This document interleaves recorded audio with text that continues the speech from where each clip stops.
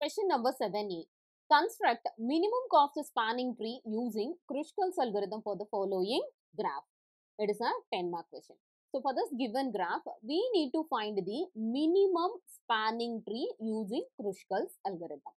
So what do you mean by minimum spanning tree?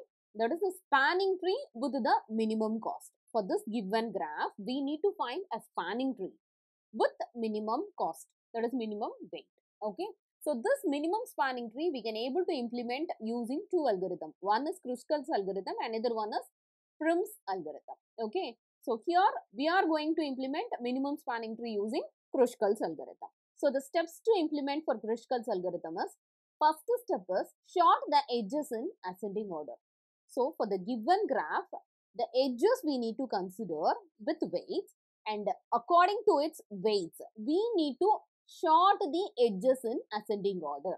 Okay, starting from the smallest weight to the largest weight, you need to arrange the edges in ascending order. That is the first step. Next, create a disjoint set data structure. Disjoint in the sense, for example, if this is A, B, no connection. There is no connection. You have to create a disjoint set of data structure initially with each vertex belonging to its own separate set. Okay, likewise we need to create. We should not include the edges.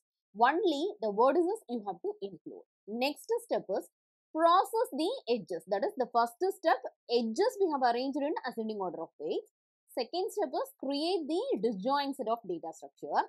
Then process the edges one by one, starting with the edge of least weight. Already we have arranged in ascending order. So consider the first edge with its weight. That will be the least one. Okay. So consider that first edge with weight. Check whether the inclusion of that current edge forms a cycle. If you are including this edge with weight 2 in the sense, if you are including this one, if it forms a cycle in the sense, you should not include this edge. Okay. Exclude the current edge. Consider the next edge in the ascending order of weights. So every step we need to consider the edges one by one in this ascending order of weights. Check whether the inclusion of that particular edge forms a cycle or not. If it forms a cycle in the sense, exclude that edge. Don't consider that edge and consider the next edge. Again the same procedure. For the next edge, check whether the inclusion of that particular edge forms a cycle. So this procedure continues. The step 3 and step 4 will continue for all the sorted edges in ascending order of weights. Okay, and finally you will get a minimum spanning tree with V minus 1 edges, and that will be the minimum cost of spanning. So these are all the steps we need to implement for Kruskal's algorithm. Okay, now for this given graph, we are going to implement Kruskal's algorithm. So for that, first we need to consider the tree edge. Okay, tree edges, and then sorted list of edge. Okay, first step is we need to sort the edges in ascending order of weights. Okay, so sorted list of edges we need to consider, and then the illustration we need to consider. So initially there won't be any tree edge. Okay, and the sorted list of edges for this given graph, if you are considering in the sense, first least weight edges BC with 1. So include this BC with 1. Next, if you are considering any 2 is there, yes, 2 is there. EF with 2, okay, and then no other 2, okay, and 3 AB with 3, okay, then 4, there are 2 edges BF and CF, okay, so BF with 4 and CF with 4, okay, alphabetical order which comes first. Whenever a tie is there, alphabetical order which comes first, that you have to include first. That edge you have to include first. Okay. So BF and CF, it is over. Next, weight with 5, if you are considering, it is AF and DF. So AF with weight 5 and DF with weight 5. Now this is over. 6, weight with 6, if you are considering, it is CD and AE. So AE comes first. So AE with 6 and then CD with 6. Next, it is DE with 8. So first step is over. That is, we have sorted the edges in ascending order of weights. Okay. Next step is we need to create a disjoint set of data structure. So for this given graph, we need to create a disjoint set. Meaning is, see here, only we have to consider the vertices. Don't consider the edges. Okay. So it is E, F and then D here. Okay. So this is disjoint set of data structure. Okay. Next step. Consider the first edge BC with weight 1. Okay. So BC with weight 1 you are considering, and the remaining everything you have to write as it is. Okay. AF with 2, AB with 3. So next illustration if you are considering here in the sense the weight BC with 1 you have to include. So A, B, C, F, E and then D. Okay. And for this illustration you have to include only the edge 1. This is the first edge. So if you are including this edge, obviously it won't form any cycle. Okay. So here we have included. Next step if you are considering, the next edge we need to consider, that is edge EF. So if you are including this edge, whether it forms a cycle? No, it won't form a cycle. So we can include this edge. So next step, EF with weight 2, the same procedure you need to consider. And the illustration if you are considering in the sense, it is A, B, C, F, E and D, right? Already we have included edge BC with weight 1. Okay. Now we are going to include edge EF with weight 2. If you are including this edge, it won't form any cycle. So we can include this edge. And as it is, you write down here. Next step if you are considering in the sense, we have to consider the edge AB with weight 3. So AB with weight 3, if you are including in the sense, check whether it forms a cycle. No, if you are including this edge, it won't form any cycle. So we can include that edge. So next step, consider weight AB with weight 3. And as it is the shorter list of edges you need to write down.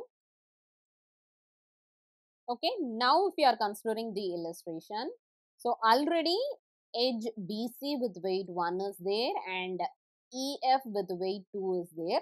Now we are going to include edge AB with weight 3. Inclusion of this edge does not form any cycle, so we can include this edge.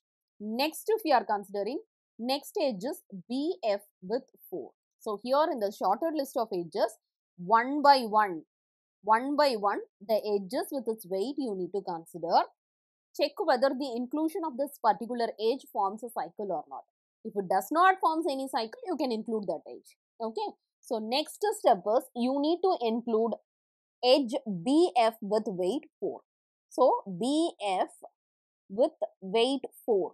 If you are including in the sense, whether it forms a cycle? No, it won't form any cycle. In the next step, we can include this edge BF. Okay. So now we will include the edge BF with weight 4. Okay.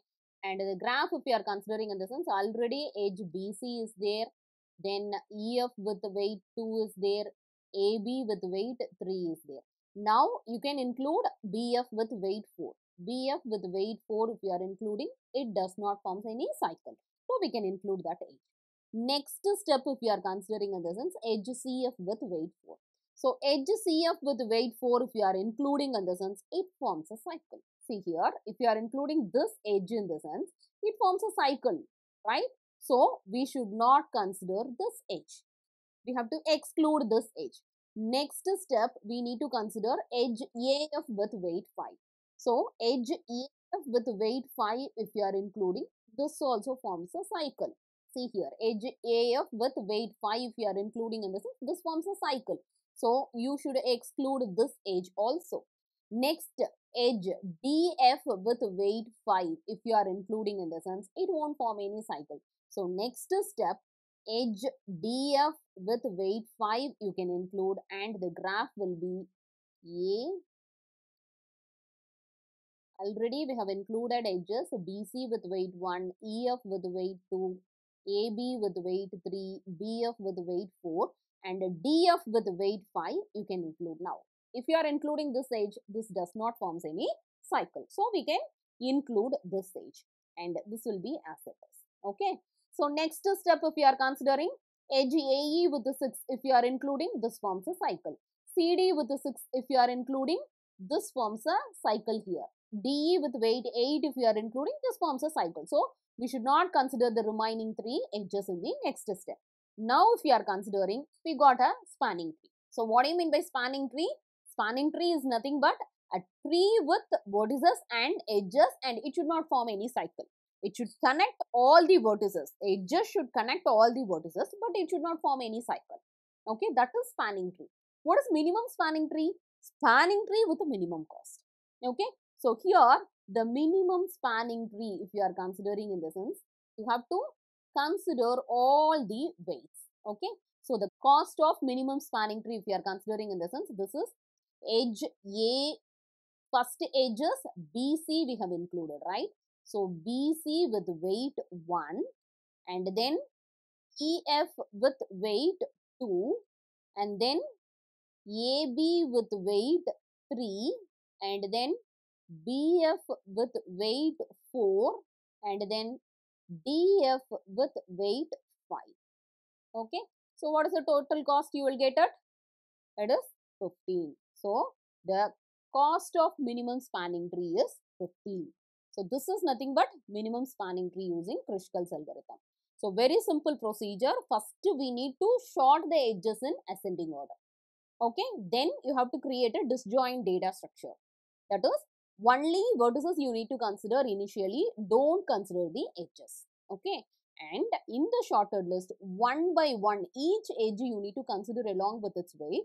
Check whether inclusion of this edge in the disjoint data structure, whether it forms a cycle or not. If it forms a cycle, exclude that edge. If it does not form a cycle, include that edge. This procedure continues for all the edges in the sorted list. Okay, and finally you will get a spanning tree with minimum cost. And if you are adding all the weights, in the sense, you will get the minimum cost of the spanning tree. So this is the procedure to find minimum cost spanning tree using Kruskal's algorithm. Thank you for watching this video.